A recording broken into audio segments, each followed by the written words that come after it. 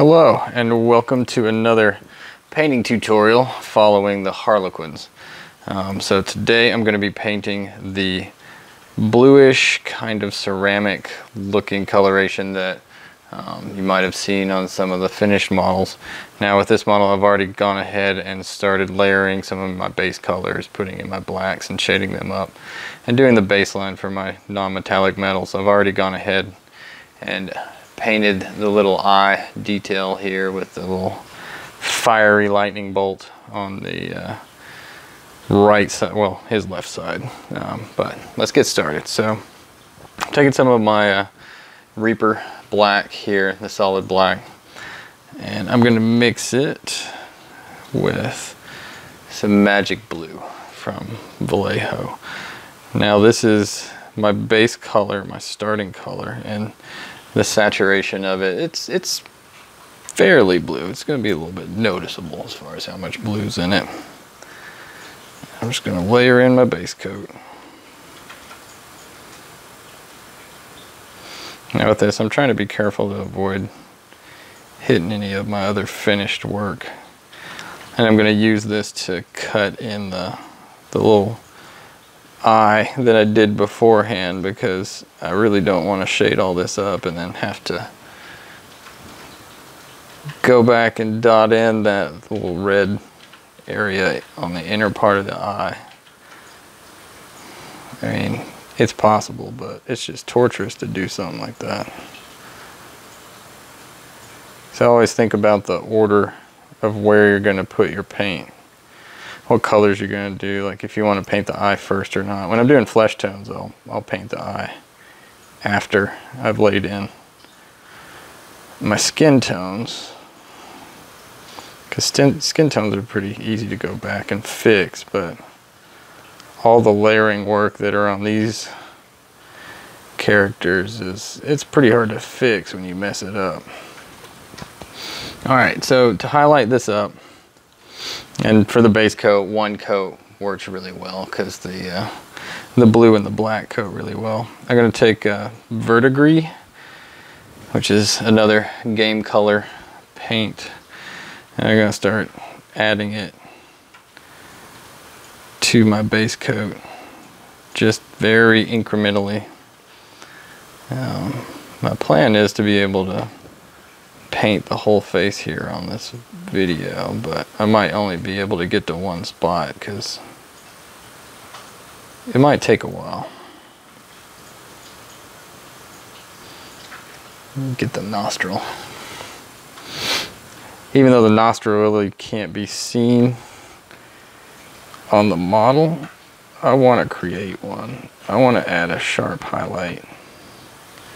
So you see right here where I've added just a little bit of a highlight. That's going to be my guideline moving forward.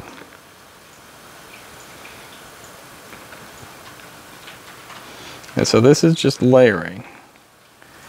I'm going to layer up each color incrementally to create the illusion that I've blended all this together. It gives you a lot more control than trying to work with really thin paints. And do some translucent layering, which it seems like a lot of people have moved away from. More about layering up with the solid paints as opposed to layering with the really thin and watery paints.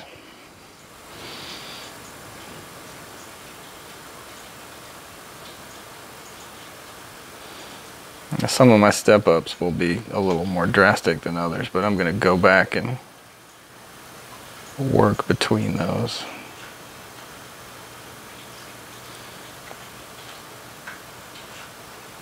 That's one of the benefits of working with a wet palette, is having your colors be available after you've done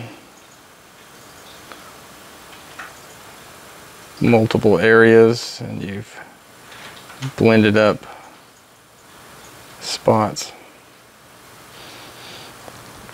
one, if you mess up, you can go back and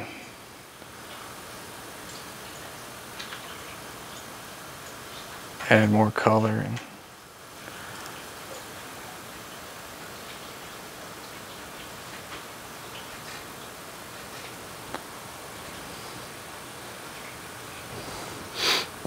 so just to demonstrate here, I'm coming back and I'm adding a little more of this base color here. And let's just work on the forehead. You see how that blended those two colors together that previously kind of had some hard lines? It's just that simple. Because the step right there is just a little more incremental than it was previously with that hard white line. And then we have our second color and our base color. Now, second color and base color, you can still see a line there. So if I go back to my base color and I grab a little bit of white, grab a little bit more of it, make sure my brush is wet, get it where you guys can see it, and then go in between these two. See how that faded down just a little bit? And then there it's almost gone. And then like magic, I have a pretty smooth blend starting. Let's go ahead and work on the forehead a little bit more. Bring it up. So you guys don't have to sit and watch me paint the whole face. Well, whole half of a face.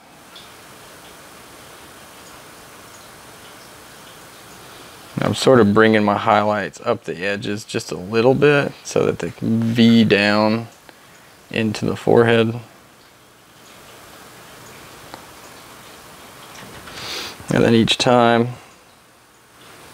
add a little bit more verdigris. I'm using verdigris instead of white because I don't really want to desaturate my blue too much. I want to keep it nice and colorful.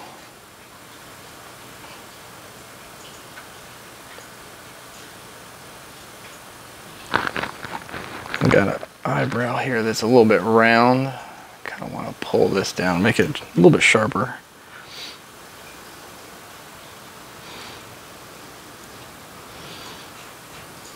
Still practicing the art of painting with a light in front of my face and a camera up my nose. Getting better at it. A lot of respect for those people that have been doing this for years. Add some more verdigris to my black and blue base. Coming back, it's a pretty bright color. You almost don't need white with this one. I got a little pip right there. I'll go back and fix that. Again, that's the benefit of having your colors on the palette. So you can see what they were before, so you can match them. And I've used most of that. It was a little bit wet, so there.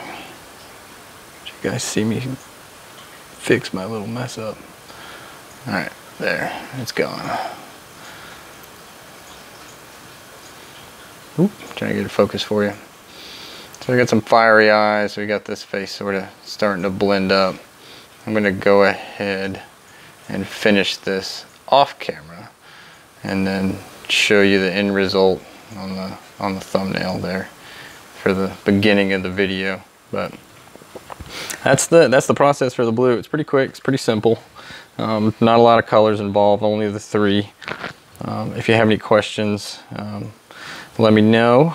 Let me mention real quick that, again, brushes make a huge difference. I don't work for Winsor Newton, but I will promote their brushes because they're amazing.